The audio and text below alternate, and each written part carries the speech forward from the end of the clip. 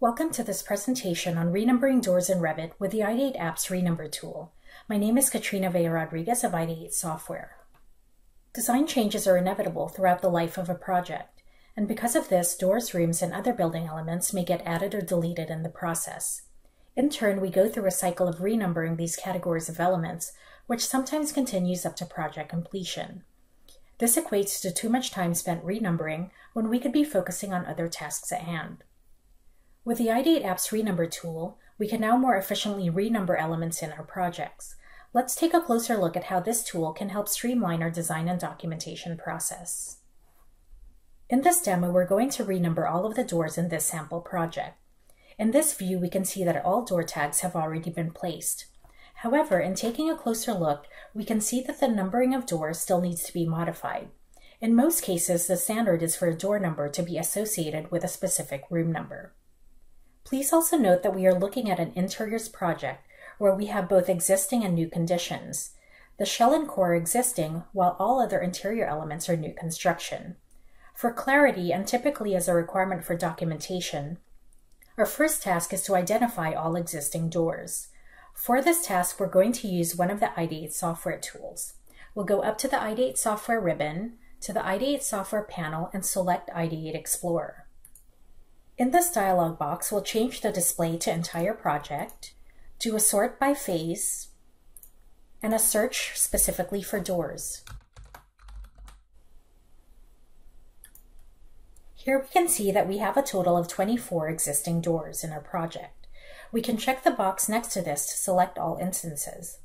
And then we can go to our Properties palette and fill in the mark parameter with identification for existing doors, which in this case will be an E in parentheses. Now we can close out of the Ideate Explorer dialog box. We can see in this view that the existing doors are still selected and highlighted in red. If we zoom into any one of these doors, we can see that the door tag now reads the identification for existing doors, which is an E in parentheses. Our next task is to number all other doors in the project, based on the room number of the room that they are best associated with. The IdeateApps Renumber tool can be found along with other IdeateApps tools and Ideate software tools in the Ideate software ribbon on the Revit user interface. I'll go ahead and select the Ideate Renumber tool. Now, in this dialog box, we first need to look at the rule that we're going to apply for this task. I'll select the Manage button where we have two options, Manage Rules and Manage Options. Manage Options assigns the path to the location from which the Revit project will import rules. It also assigns the line style to be used when creating detail line paths in our model view. Manage Rules allows us to use a predefined rule from this list, create a new rule, duplicate an existing rule and use it as a starting point, edit a rule, and delete a rule as well. We can also export and import rules for use in multiple projects. Let's first take a look at the doors rule that we'll be using by selecting it from the list and then selecting the Edit button. Here we can see that the doors rule is first of all reading the mark parameter of a door. Another setting that we want to look at is the one for Ignore parameter. What this setting means is that when the Ignore parameter value of an element is set to yes, the element will be ignored at any time that we use this rule for renumbering.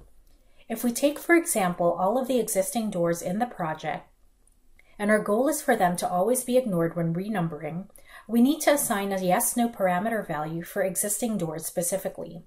If there isn't already a parameter in the drop-down list that we can use, what we would need to do then is first create a project parameter through the Project Parameters tool in the Manage ribbon Settings panel. In this sample project, there is already a previously created project parameter for existing doors, a parameter that is a yes/no instance parameter. We'll go ahead and select it from the list. Next, we'll need to take a look at the Value Definition section. This section allows us to create a numbering rule to be used for the door mark. Here we can see that the door mark will include the room number first, and then letters as a suffix added incrementally per room and always starting with the letter A. Please note that we can also add other constants and fields to our rule if our project has specific naming standards that we need to follow. Also, down below is a preview of what our door numbers are going to look like. If we are okay with the rules that we've set, we can go ahead and hit OK all the way out. Now back in our renumbering dialog, we have some other options that we need to look at. When it comes to numbering, we can choose from a number of methods. The first one is by selecting elements in the order that we want them numbered in. We can also create a path in our view using detail lines and number based on the path that the lines are crossing or of the vertices of the lines. We can also auto-number by view if our rule is reading from a parameter that has already been defined. In this demo, we can use the auto-number by view method because our door number is going to be based on the room number parameters, which we have already previously defined in this project. So we'll go ahead and select the auto-number by view and then select Start Numbering. At once, a preview dialog appears, which gives us information on the doors being renumbered. It tells us the element ID of the door type name, the room that it's associated with, the original value, which is the current mark value, and the new value, which is the rule that we applied, which assigns a room number and a letter suffix if there is more than one door at a room. In this preview, we can also see the existing doors in this project, which we previously changed the mark parameters of. What we can do now is first select the column header of original value to sort the column by value, and then select all of the doors with an original value of E.